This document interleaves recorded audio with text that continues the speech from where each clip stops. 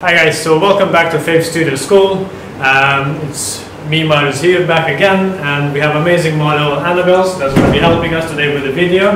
We have amazing Dorota who did this beautiful look on the Annabelles, and we have Videographer obviously behind the camera filming us now. So basically what we did last time, we covered one light setup and with different reflectors.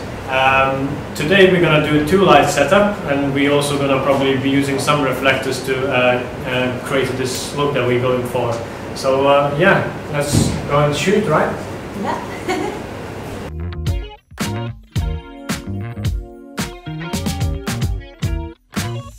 The first video is one light with different reflectors to create different mood and give different feel to the images, final images. Where in this video we're going to introduce another light, so we're going to have total of two lights, and we're going to use different reflectors to give different mood to the images. So for the first look, we're going to use large octagon umbrella softbox with continuous LED light set on full power. For our rim light, this time we're going to use a strip softbox with a LED light set on 80% of the power. Because we're using large softbox, we're going to have quite a lot of spill on the model from the walls and ceiling, etc. So obviously from the ceiling we cannot reduce that. We cannot reduce any spillage from the floor. You could, if you use some sort of black sheet of the paper or material, whatever, you can put on the floor, then that reduces the reflection from the wall coming to the model from the bottom. But we're going to keep it simple. We're going to use two black boards on each side of the model, and that's going to reduce the spillage from the walls from that side and that side. So you kind of get only the main light and the rim light on the model, and then the shadows on where they have to be. And you do them on your own taste and what kind of look you're going for. So let's go and shoot and see how it looks.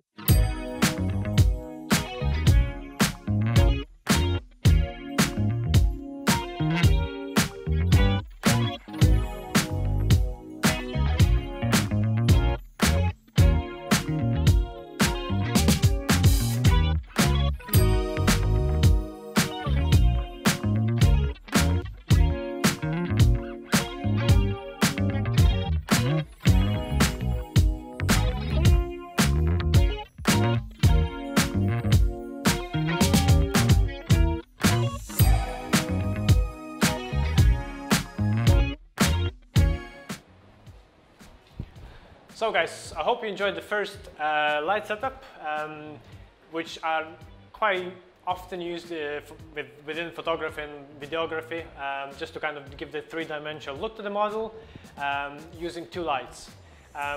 So this light setup, we're going to use the same key light, same strength, same softbox, only this time we're going to place it above the model.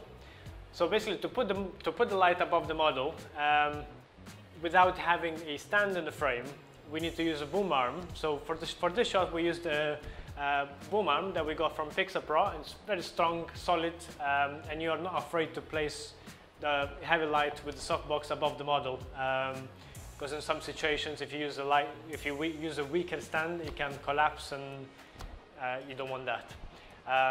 And also we're going to use the strip light that we used before as a rim light. We're going to put it in the front of the model, slightly in an angle, to again keep it out of the frame, but sort of give a fill light on the model, because the top light would create the shadows of the eyes, the chin, etc. So we want to fill in a little bit of light in the front, so just to make diffuse the shadows. Also, what we're going to do, we're going to place model on an edge of a soft box, so the light diffuses and gives us a very smooth light on the model's face. Rather, if you put the model in the middle and the light is right above the model, you get very harsh shadows basically on the model. So yeah, so let's go and have a try and see what it looks like.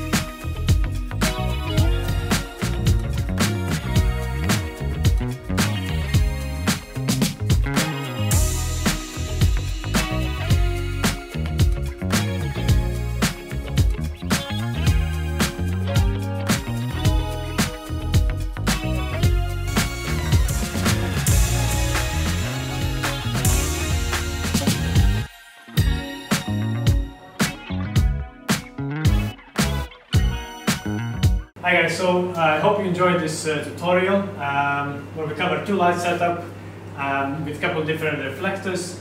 So yeah, if you really liked it and you'd like to see more videos, please smash the subscribe button and press the like button as well. So yeah, we'll see you next time. Bye!